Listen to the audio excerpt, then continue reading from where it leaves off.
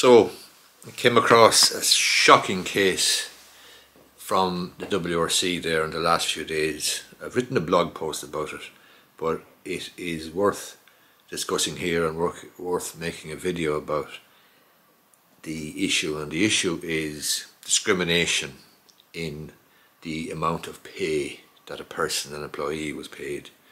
Basically, the unusual feature of this particular case, however, is the fact that the employer was Teagasc, and Teagasc is the state agriculture consultancy, advisory and research body.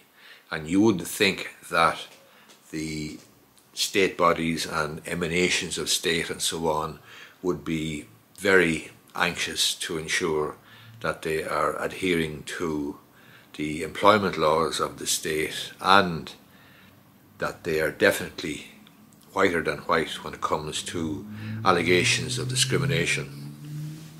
In this particular case, it had to do with a lady called Miss Reid. She's a female statistician. She brought a claim basically to the WRC. The basis of her claim was that a male colleague who was doing the same work was being paid €20,000 per annum more than her. Some of the unusual features of this case, however, are the fact that Miss Reid first raised the issue with Teagasc in 2004, again in 2007, in 2008, in 2009, and thereafter, right up to submitting this claim to the WRC.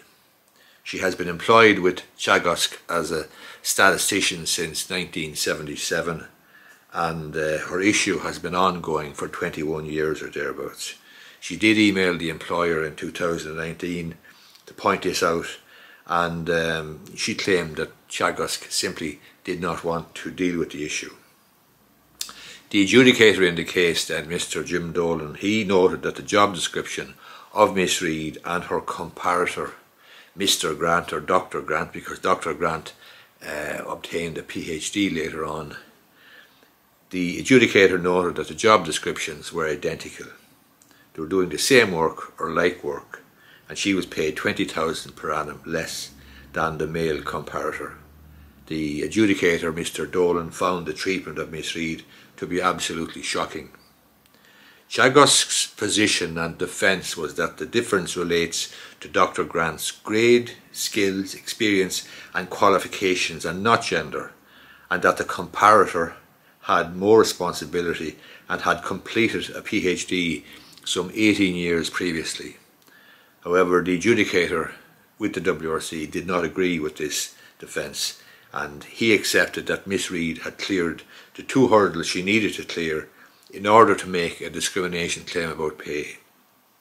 One, she proved that she was engaged in like work with a comparator, and two, she proved that she was paid less than the comparator.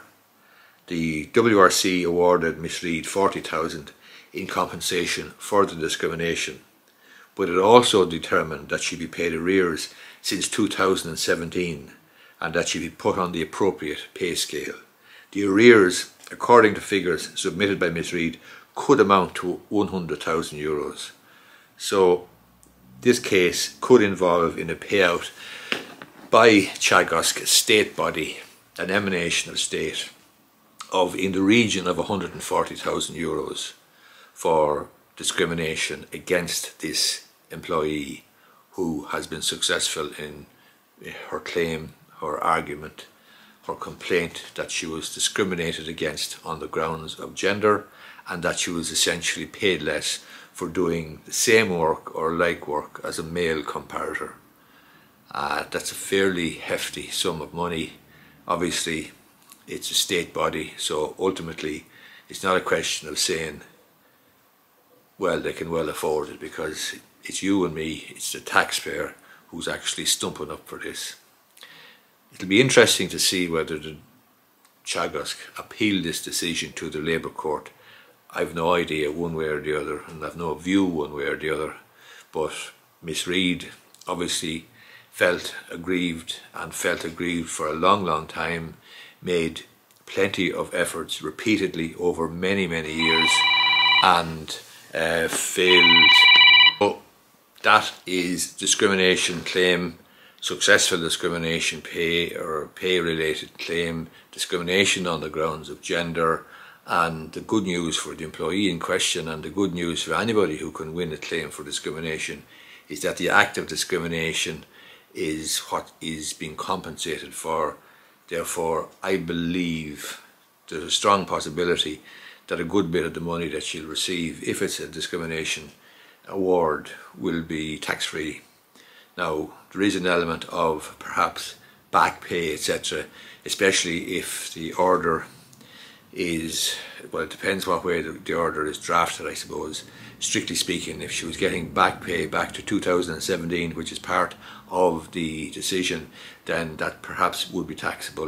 But in the ordinary course, a claim under the discrimination, the Employment Equality Act 1998, the discrimination is compensation and would not be taxable. So that remains to be seen. But I'm sure that that lady is very happy anyway, and she's obviously fully vindicated in bringing her claim. So it's a lesson for employers, certainly, because you simply cannot treat people differently on a discriminatory ground and pay them less on a discriminatory ground.